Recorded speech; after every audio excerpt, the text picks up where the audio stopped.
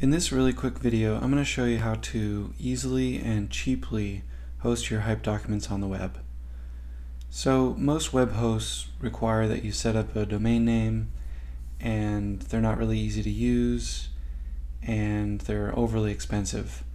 In this demo, I'm going to show you how to use nearly free speech, which is sort of a pay-as-you-go service.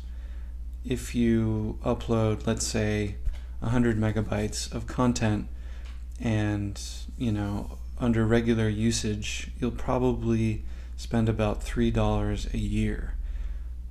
All right, let's get started. So you'll make an account on Nearly Free Speech and then add maybe $5 to it, and then you'll create a new site on their service. So this can be any site name you want. I'm going to call it Tumult Test 7.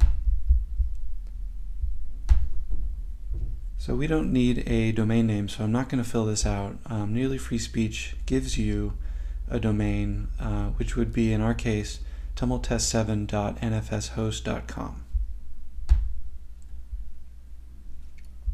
Alright, in this step, we do not need any server-side languages, so we can just do static. And you can see the storage charge here. And that's pretty much it. So now we have a button here to create a new site. And once you do this, Nearly Free Speech will start setting up your new site, and I would wait maybe 5 to 10 minutes before you try and load this domain. It takes a little bit for it to get set up.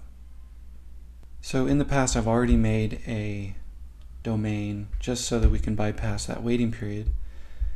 The site I made is Tumult Test Site 6.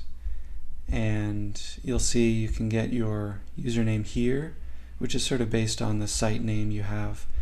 And then another thing you'll need to connect to your server is your password. So Nearly Free Speech supports SFTP, which is a pretty secure method of uploading your files. And you'll need a FTP or SFTP client to get your hype documents up on the server. So I'm going to use CyberDuck, which is free, and show you how to connect to it.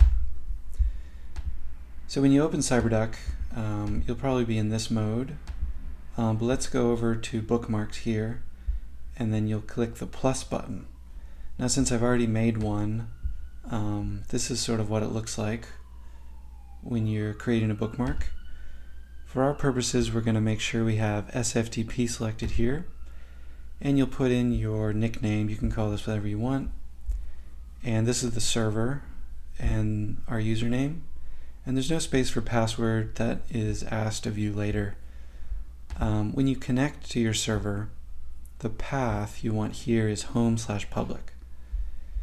And then you can fill in the full web URL here.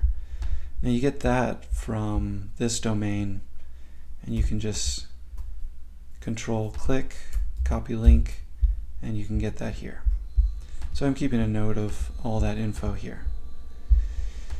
Alright, so now that I have that bookmark set up, I'm going to double click on it.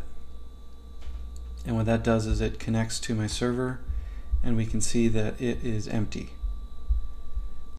So now I'm going to go to Hype, and I'm going to export my document to my desktop. I'm going to make sure I also have Save HTML file checked here. So what that does is it puts my hype document on my desktop right here, and then all I need to do is drag that into the CyberDuck window.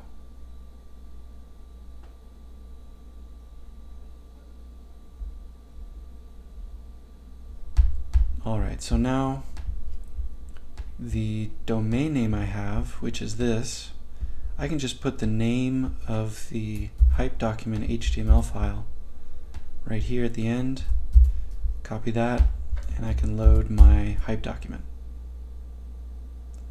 So that's pretty much it. That's the bare bones instructions for getting a document up, but there's a few other tricks that might be useful. You can also quickly get the full URL of your uploaded HTML file by control-clicking on it and going to copy URL and then grabbing the URL here, and this will put it in your clipboard. If you rename this to be index, you don't need to send people directly to the HTML file name. You can just send them to the folder.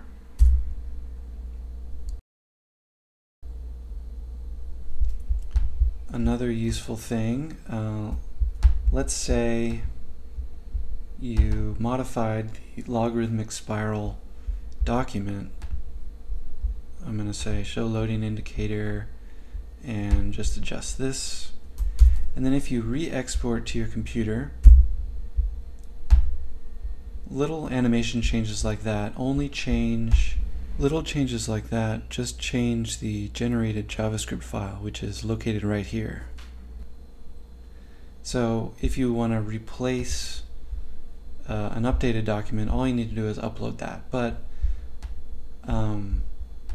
CyberDuck has a clever way of comparing changed files. So if you upload the same thing, it's going to ask you, what do you want to do? Do you want to replace? Do you want to rename? But in our case, we want to compare, and that just looks at changes and uploads only changed files. So then if you were to reload your document, you'd get all those updates and everything should work just fine. So that's pretty much it. I hope that helps, and if you have any questions, post them in the comments below. Thanks.